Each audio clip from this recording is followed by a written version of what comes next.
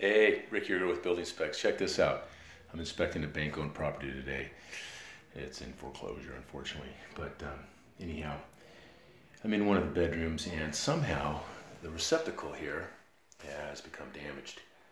And the porcelain or plastic outer facing is damaged. It's come off. And so what you have here, this is all exposed and live.